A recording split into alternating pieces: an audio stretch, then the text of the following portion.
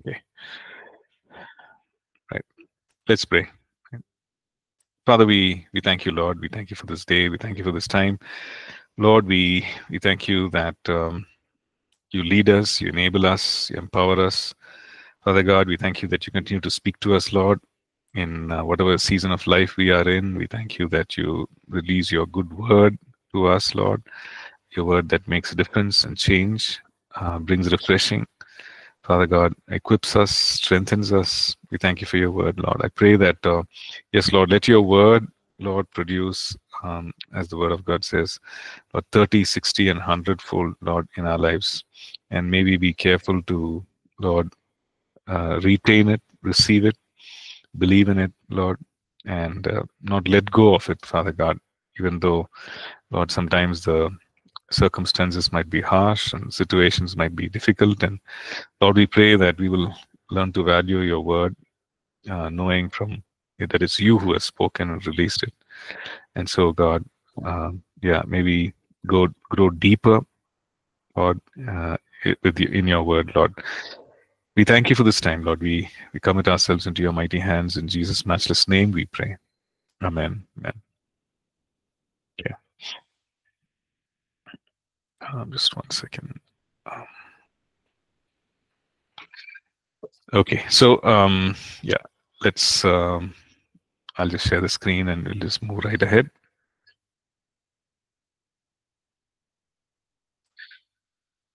So today we are looking at some of the practical aspects, practical instructions of ministering God's word, right? So, yeah. So we are looking at some of those, some of the things, some of the truths that we studied earlier. Also, it's a kind of an overlap of that.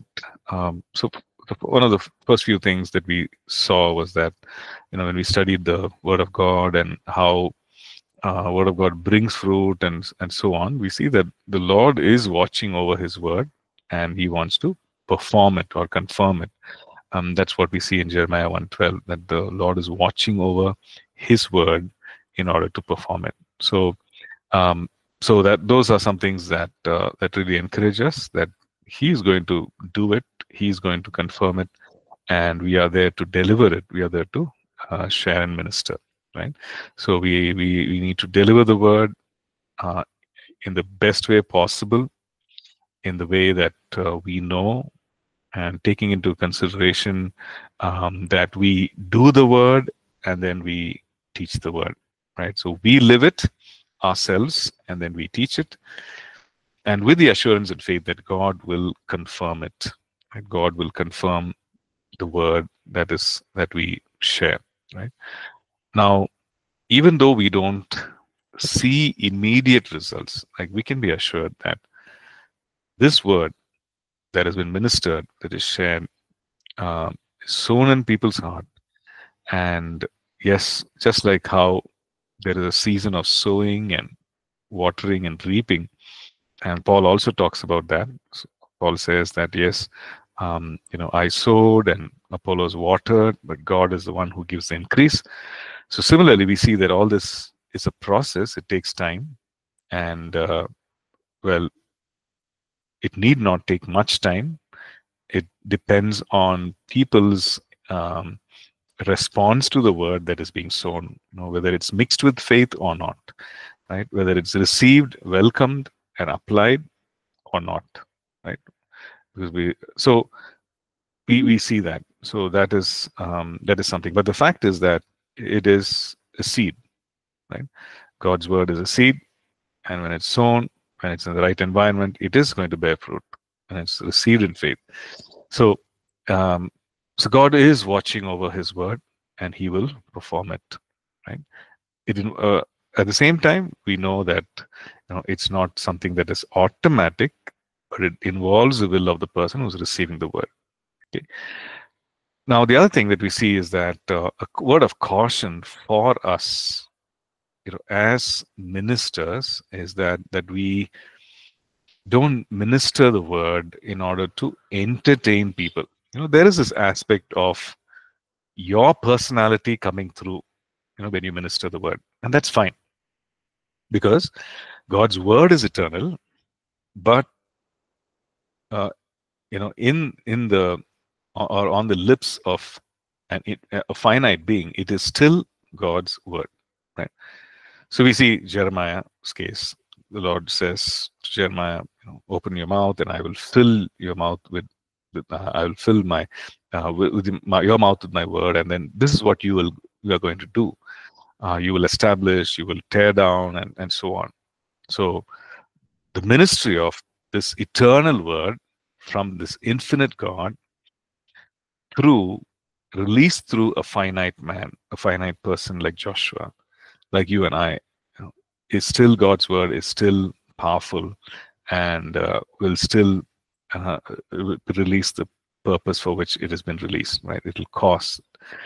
Therefore, considering all this, don't treat it as mere entertainment. Right? Now, since it's coming through human personality, it will have traces of that, right? Maybe a person is having a very intellectual bent of mind, right? Is very academic. Well, it'll come through. Maybe a person is very serious, and it'll come through.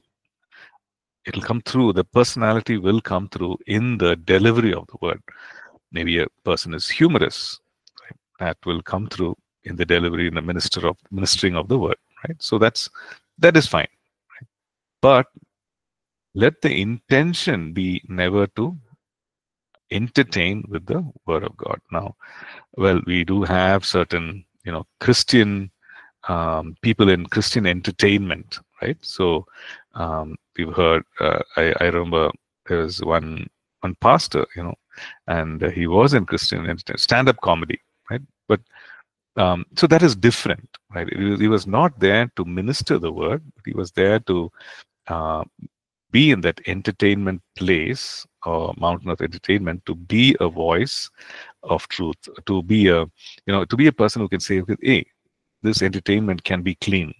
These whole thing of stand-up comedy can be clean, and it need not have immorality in it. The word of God says, let there not be a hint of immorality among you, right? So he did that for some time. The stand-up comedy, clean and wholesome comedy that a family can actually sit and listen and not be embarrassed. So something like that, right? So we're not talking about that, but we're talking about using the pulpit or uh, the church as a congregation, and using that time to entertain, right? So never do that, because the word of God can bring about, and word of God is all that he said he is, and God is who he said he is, and therefore he wants to confirm the ministry of the word. So therefore just minister the word, right? So yeah. Then our task is to deliver the unadulterated word of God in all sincerity. So that is how we minister. Like Paul says in, let me just share that verse, 2 Corinthians 2 and verse 17, right? I'll just put it in the chat as well, and I can read it. It says, for we are not as so many peddling the word of God, but as of sincerity, as from God, we speak in the sight of God in Christ. Okay, so there was a situation in the church of those days. When I say church, several other churches and the churches of those times, and he's typically talking about Corinth and Ephesus and that region, right? He's saying we're not so many peddling the word of God. So people were actually, what does peddling mean? Peddling means you alter something, you change it for your benefit, right? So you're altering it, you're compromising it, you're adding something to it or taking away something from it. So in order to get a favorable response from the audience. So Paul says, no, we are not peddling the word of God, but we speak the word of God as out of sincerity, right? In another scripture, let me share that as well. 2 Corinthians 4, okay, and verses 1 to 2. Therefore, since we have this ministry, as we have received mercy, we do not lose heart, but we have renounced the hidden things of shame, not walking in craftiness, nor handling the word of God deceitfully, by manifestation of the truth, commending ourselves to every man's conscience in the sight of God. So what is the meaning of this? Right. So he's saying, we have this ministry, and in fact, prior to this, he's talking about how God has made him and the team there as ministers of the new covenant, right? So he's contrasting the old covenant and the new covenant and so on, and he's talking about how you guys are an epistle written by the Holy Spirit, and not with ink, and by the Holy Spirit, written on tablets of flesh of the heart, and so on. So he's saying, therefore, we have this kind of ministry, which is a glorious ministry. It's a New Testament ministry, which is far greater than the old covenant and of the law, which brought about death. So it's of the Spirit, which brings life.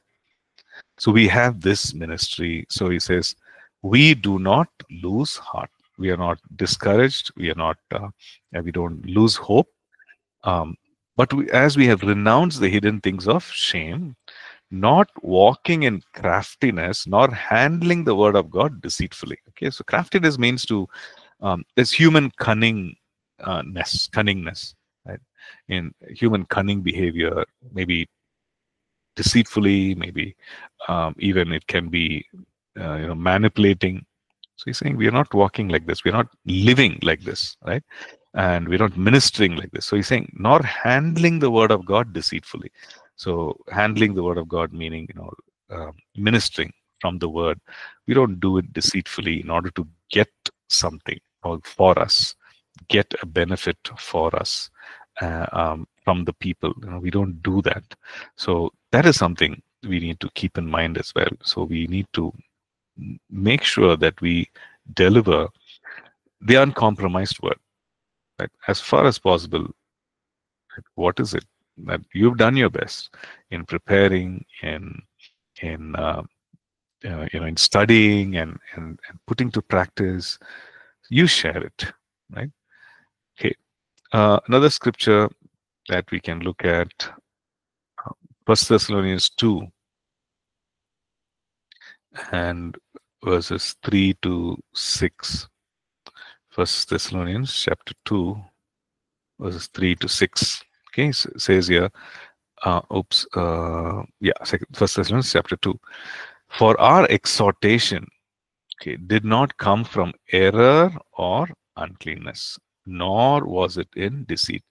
But as we have been approved by God to be entrusted with the gospel, even so we speak, not as pleasing men, but God who tests our hearts.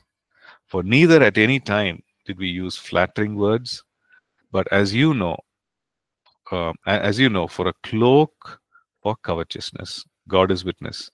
Nor did we seek glory from men, either from you or from others, when we might have made demands as apostles of Christ. So, see, he's just revealing, he's just sharing about the kind of ministry, how they ministered the word.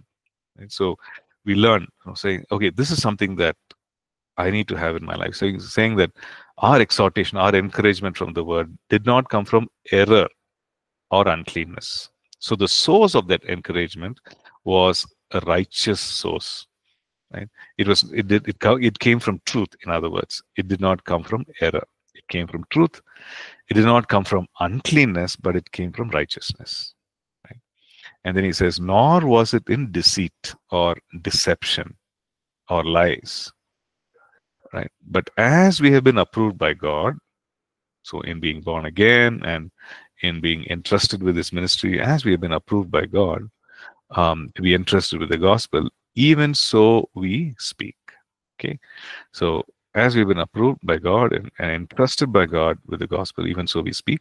Look at the second part of it. He said, not as pleasing men, but God who tests our hearts. So when we speak out of error, or uncleanness, or even in deceit. It means that we speak to please the people, to please the hearer. Okay, but we compromise on pleasing God, who knows our hearts. So, which means that in the ministering, there's a hidden agenda, right? There's a hidden agenda, and so you're not being entirely truthful. You're not being entirely sincere because you want to please the person. So you hold back from sharing certain things. Hold back. It could be maybe the harshness of the ministry. You hold back because you don't want the person to not not get into ministry, maybe, whatever, just an example, right? So it could be also that you withhold um, or hold back information about the reality of a Christian walk, or the reality of the life of a believer, where Paul says that all those who desire to live godly in Christ Jesus will suffer persecution. There'll be some form of persecution. It could be some ridiculing and making fun of, and or it could be on the other side, on the other end of that same thing, it could be maybe physical harm and danger, and even martyrdom. Right. So Paul is saying, hey, all those who desire to live for God in some form of the other, there will be some resistance, there will be some opposition, there will be persecution. Right. So now he shared that very openly with the church. Right. So even so, we need to be, and not be afraid of speaking the truth in love. So because we want to be God pleasers and not just pleasers of men. Okay. For it says, neither at any time did we use flattering words. So we didn't use words to flatter you. What does flatter you mean? Being insincere to make someone feel good, or feel feel better, but being insincere. Right? The outcome is okay. You're just the person feels happy. The person feels, hey, I'm so and so. You're just elevating the person, insincerely elevating the person. So he's saying you're using flattery words. It is a cloak, which means it is a cover. Okay. So using the flattery words and words that flatter and saying nice things about the person, but it's actually a cover, meaning it is like a screensaver. It's not the real screen, right? And you tap the keys, and then you move the mouse, and then you see the actual screen. It's like a screensaver. So it's like a cover for what? For covetousness, right? So it's like a facade that you put. But what is behind that cover? What is behind that flattery? Covetousness. What is covetousness? You actually desire what that person has, and you want to have it not in a rightful manner, but in an unrighteous manner, right? So maybe other person's belongings, other person's material wealth, whatever it is, that is covetousness, right? So it is a cover for covetousness. It is a cover. It's something that a cloak. You use a cloak, a piece of clothing, in order to cover something.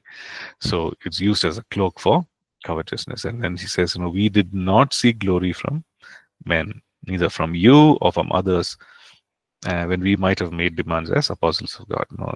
The Lord says that those who serve the gospel must live by minister the gospel must live by the gospel, and so on. So he said, though we might have made demands as apostles, we did not.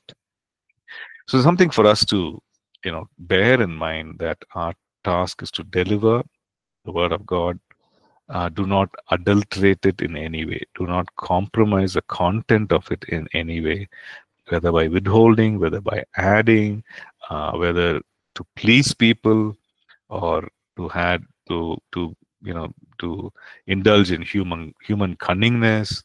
Right? In all these ways, we avoid, so that we can deliver the word of God in an unadulterated manner. Okay. The second thing, the other thing that we see is Paul's letter Paul's instruction to Timothy, right? 2 Timothy chapter 2, and he says, you need to rightly divide the word of God. So what does that mean? Rightly divide. Let's look at that verse. 2 Timothy chapter 2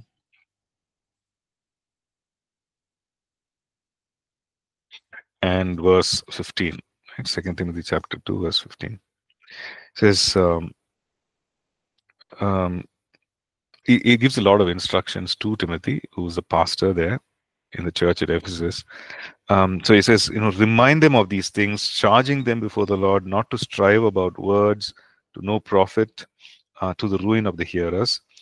Be diligent to present yourself approved to God, a worker who does not need to be ashamed, rightly dividing the word of God. So he says, be diligent, which means give every effort, honest effort, to present yourself approved unto God, right? To present yourself to God, approved by God, a worker who does not need to be ashamed.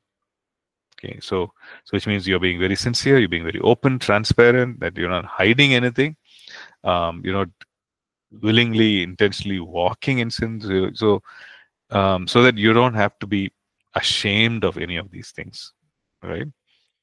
But he's saying that you rightly divide the word. You do all this and rightly divide the word of God. So that word there, 2 Timothy 2 verse 15, conveys the meaning of rightly interpreting, right?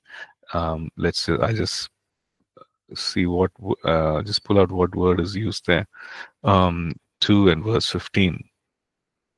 Okay, rightly dividing. Right? So it is to cut straight and to cut in a way that that is straight. You're not, which is equivalent, which is doing it right, and it literally means to make a straight cut, to make a straight cut, or a dissection, to make a straight cut. So he's saying that, rightly divide the word of God. Okay, don't go, and so it carries this whole idea of studying the word, interpret the word rightly, so that you can believe right, you can teach right, and others who believe also will be able to live right. Right. So rightly divide the word of God. Okay. So which means that your interpretation cannot be subjective, cannot be biased. It has to go with the rest of Scripture. Okay.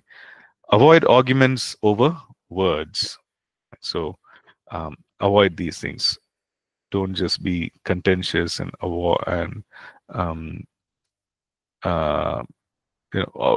don't be indulging in these things, right? So we're looking at 2 Timothy chapter 2 and verse 14, the same chapter, verse 14. Not to strive over words. So he's saying, strive is to have some contentions, to quarrel. So he's saying, tell them not to strive over words. Okay, so issues that are not really, the fundamental or the core. Don't just get into these arguments over words. Right? Just let go. It's fine. To avoid these arguments over words. Then compare your understanding with what other established teachers have said, and so when it comes to rightly dividing the word of God and all that, so it's important for us to consider what are all the other established teachers said. Am I in total departure of what they're saying, right? And what I'm sharing, is it very different from what I'm saying, right? Why? Just consider that. It's a guardrail. It's something that really protects us. It's like a boundary. Right? It protects us. It's good. Be humble enough to consider. Right now, well, they could be wrong and sincerely wrong, but then it's good for us to consider that viewpoint and study, look at what they're saying, right? Compare our understanding with that. Okay. 2 Peter chapter 1 and verse 12 says, minister the present truth. Okay.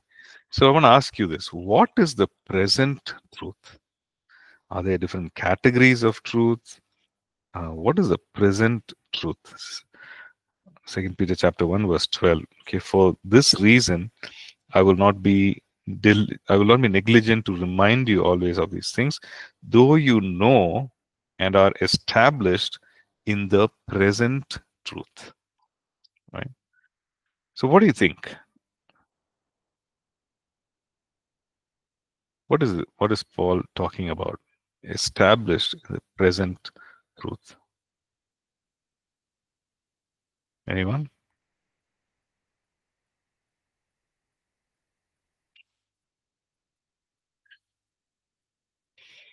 You can put it in the chat as well. Okay. Present truth. What is it? What is he referring to? Right. So let me just read that verse again. For this reason, I will not be negligent. So he's saying, I'm not going to neglect this, right? But I'm going to always remind you of these things, whatever he has written prior to this, and even in the first epistle. So he's saying, I'm going to always remind you always of these things, though you know and are established in the present truth. So what does that mean? Does truth have time limit to it? And what is it? What do you think? Present truth.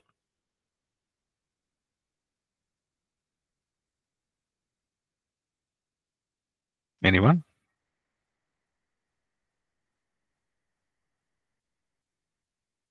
Present truth.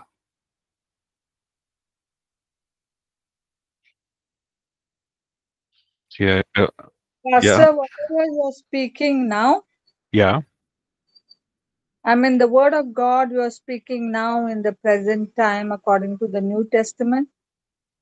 What we are speaking now, according to the New Testament, Diksha says to live according to God's word, about the gospel, timely word. Okay. Present dispensation. Yeah. So that's the thing. Well, the word of God, to live according to God's word, etc. About the gospel and a timely word, and now word is all. It's all part of our ministering. But to minister the present truth is to minister in the dispensation, to present it in the dispensation, which means, it just means that that what is the dispensation? What is the covenant that we are living in?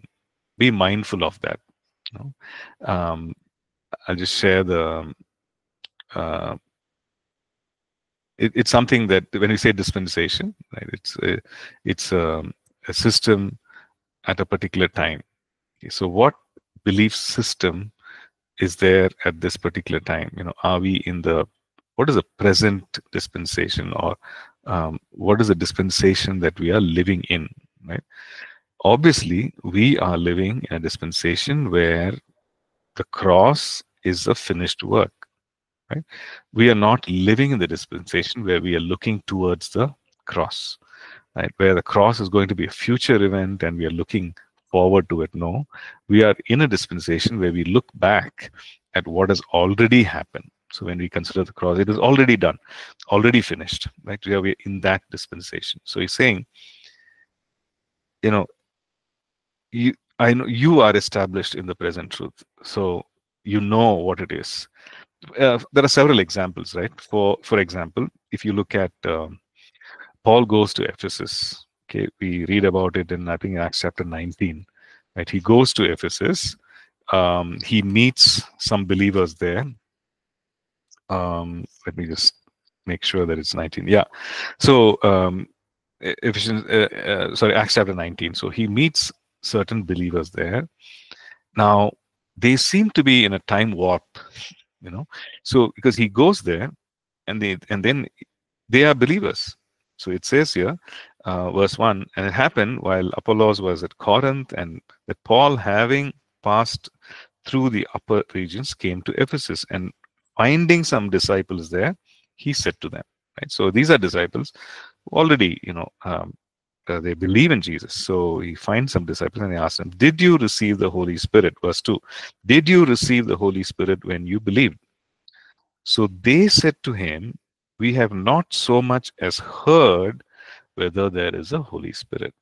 A very, very different response, a response that makes you wonder, wow, what is happening here, right? These aren't they disciples? Yes, they are. So they love the Lord, follow the Lord. Yes, it says disciples of the Lord, right? So which means they follow Jesus, but they don't have an understanding of the Holy Spirit. So he says, they say that we have not heard of the Holy Spirit. Then he asks them, he presses in and asks another question. He says, so into what were you baptized? What kind of baptism did you have? So they say a baptism of repentance, like what John did.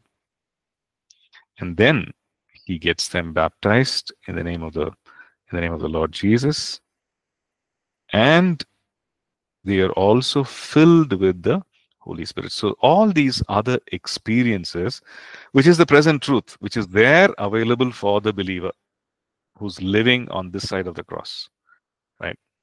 What all are available? Hey, our identity in Christ, our inheritance in Christ Jesus, the authority that we have in Christ Jesus, our position in Christ Jesus, right? The finished work of the Lord, a finished work of healing, deliverance, and the curse is being taken, and it's a finished work. He declared, "It is done. It is finished." Like a legal verdict, he's declared that, and the indwelling presence of the Holy Spirit, and the fact that the Holy Spirit, fills us so that we can be witnesses with power. Okay, and the Holy Spirit releases the gifts of the Spirit so that with that we can be witnesses with power. So all this is available for the believer, and that is what is the present truth, right? So he's saying we need to minister the present truth, right? We need to, first of all, we need to have a revelation. We need to have the understanding of it, right?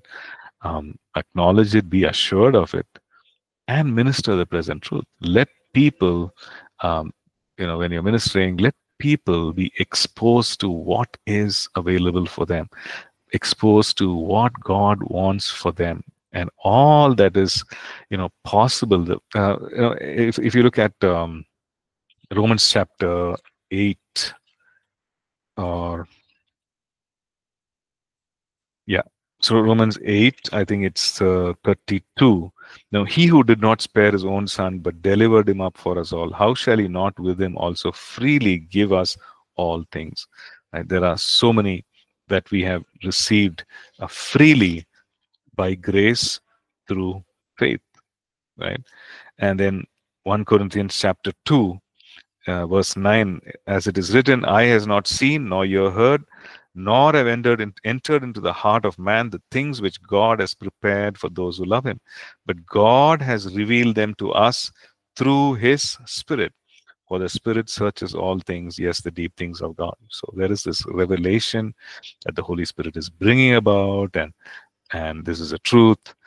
So we cannot live in an isolated time period, right? We have to receive what God is doing here and now.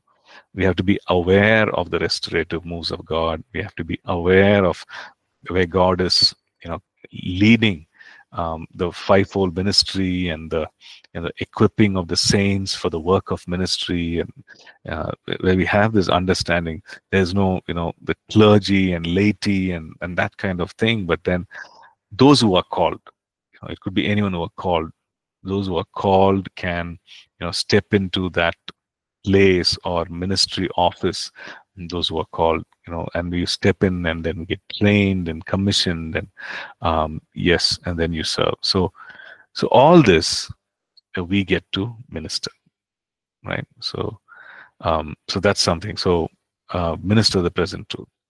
Okay. Any questions here? or any thoughts, anything that you want to share. Okay.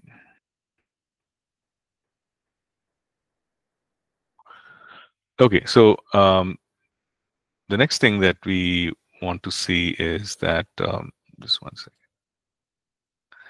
Yeah, so we don't always have to have a brand new revelation that the world has never heard before, right? Yeah, the Holy Spirit is the spirit of revelation, is the spirit of wisdom. Okay, no doubt about it, right? So when he shares, when he ministers, he gives us, he throws a light, he reveals those things which are hidden to be found, right? Mysteries which are hidden things to be discovered. So he reveals those things, right? Matthew chapter 13 verse 52. Okay, it says that therefore every scribe instructed concerning the kingdom of heaven is like a householder who brings out of his treasure things new and old. Okay, so things new and old. So the revelation could be something that is new, but also something that is old. So every scribe is talking about those who are, the scribes of those days. They are instructed. They were instructed or trained concerning the kingdom of heaven. It's like a person who brings from the household old and new. So it's both what has already been established. You share that. You don't have to be under undue pressure or expectation that, oh, I need to have something absolutely brand new to minister to, in order to minister to the people, right? We don't have to. We don't have to be under such pressure, and we don't have to do that, right? Okay, let's look at another scripture, which is just one second.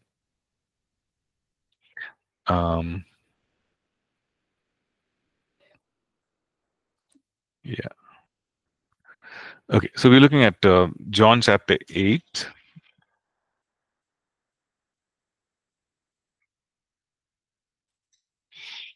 John chapter 8, verse 31. Okay, because then Jesus said to the Jews who believed, if you abide in my word, you are my disciples indeed. And you shall know the truth, and the truth shall set you free or make you free. Okay, so the Lord is saying, my word leads you to truth. You will know the truth. But how will you know the truth? If you stay, if you abide in my word, and if you stay, if you abide, if you continue on with the word of God. So it means continue hearing, continue doing, and all that. So you continue in it, and you will know the truth, and the truth will set you free. So, well, what has the Lord spoken already? You abide in it, you stay in it, you continue in it, right? So as we do that, He leads us into all truth, and truth sets us free. Okay. Hebrews 2:1 also, talks about something similar. And just a minute.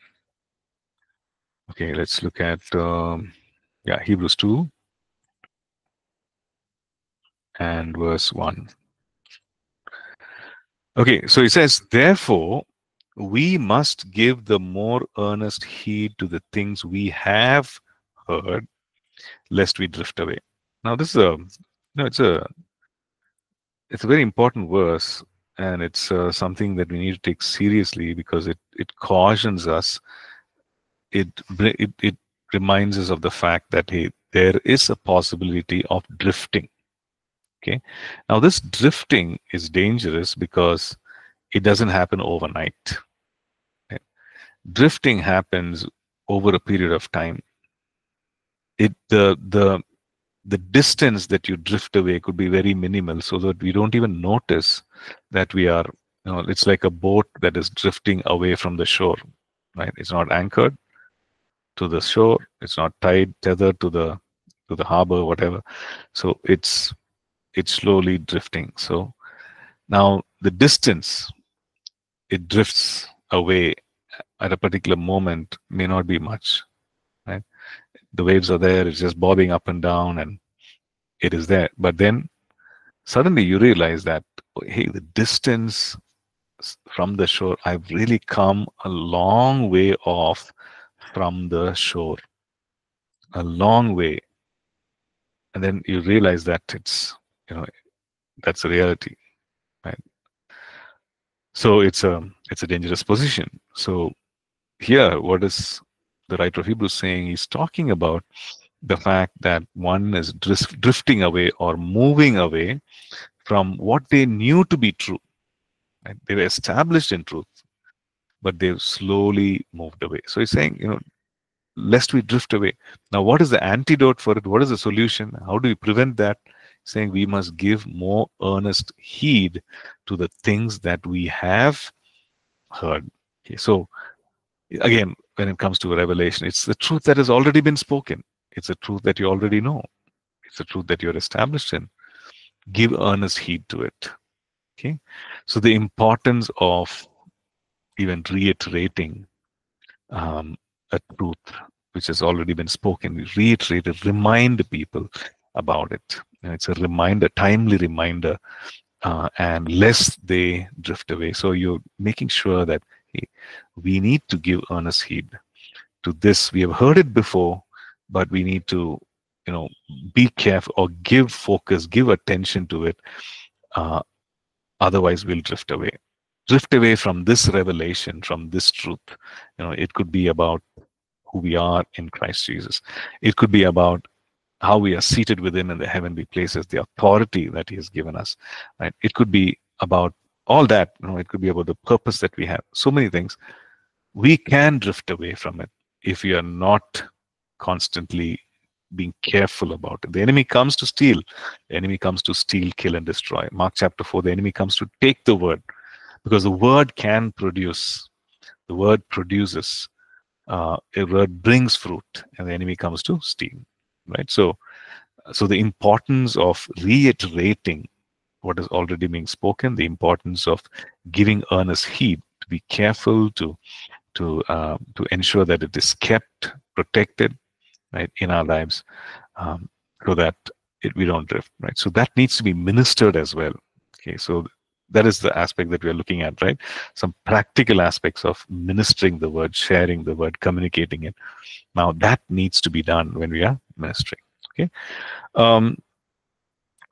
Avoid subjective revelations, meaning that let's just look at that word. 1 Timothy chapter 4. So something that is subjective, something that is of personal bias. For verse 1 and 2.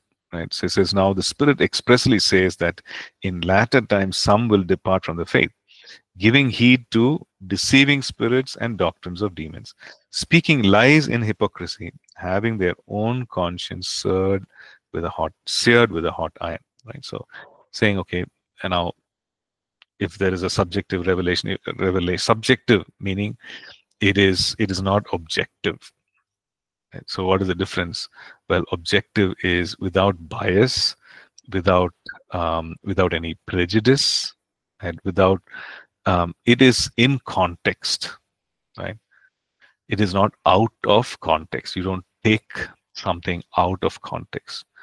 So we avoid those kinds of revelations or conclusions about certain things in the Bible, right? So subjective revelations, always lead to, well, the dangerous thing is that it could lead to heresy. It could lead to maybe a cultic tendency and so on, right? So avoid that. Okay, and 1 Timothy, the last chapter, verses 3 to 5. Okay. It says, if anyone teaches otherwise and does not consent to wholesome words, even the words of our Lord Jesus Christ, and to the doctrine which accords with godliness, he is proud, knowing nothing, but is obsessed with disputes and arguments over words, from which come envy, strife, reviling, evil suspicions, useless wranglings of men of corrupt minds, and destitute of the truth, who suppose that godliness is a means of gain. From such withdraw yourself. Yeah. So it's again a warning. It's again a caution about, you see the different, this kind of ministry. Okay. They think that godliness is a means of gain. It's like a business for me. The godliness, living a godly life, or even ministry, it's a business. It's a means of gain. So it's a means of profitability. It's an avenue of profitability. So he's saying, from such you keep away. So he's also talking about what what is the kind of person we're dealing with. But he also says that, okay, this is what they do. They are obsessed with disputes. Obsessed with disputes, and also obsessed with arguments over words, which gives rise to envy, strife, reviling, evil suspicions. All the negative things. And you don't want that. You don't need that, right? So don't indulge in that. Okay, so that is what it is. But the root of it is that you're not consenting to wholesome words. Okay, you're not listening to or receiving wholesome words. Did anyone ask a question or put their hand up? Okay. Okay. The last couple of things. Watch what you teach, because Paul says, again in verse 16, chapter 4, take heed to yourself, be careful, and to the doctrine. Right? Be careful about how you live your life and what you teach. Continue in it, for in doing so you will save both yourself and the ones who hear you. Right? So he's saying this is what you might do when it comes to preaching the word, teaching the word. You be careful how you live your life, and you be careful about what you teach, because if you do this, then you will save both yourself and the others. Right? Then the last one is to develop the ability to communicate God's word clearly. Right? So it's a skill, it's an ability that we learn in order to share it clearly in a way that people understand. Okay. So the next section is actually about some practical steps about that, and how can I speak, or how can I communicate clearly, right? How can I do so? How can I avoid how can I avoid distractions? How can I avoid confusions, and so on? And then the next section, also key to effective preaching, is more on the practical side. This is the fun side of it. Okay, so next class we will look into it, right? Okay, fine. Okay, so we'll stop here. Thank you, and God bless.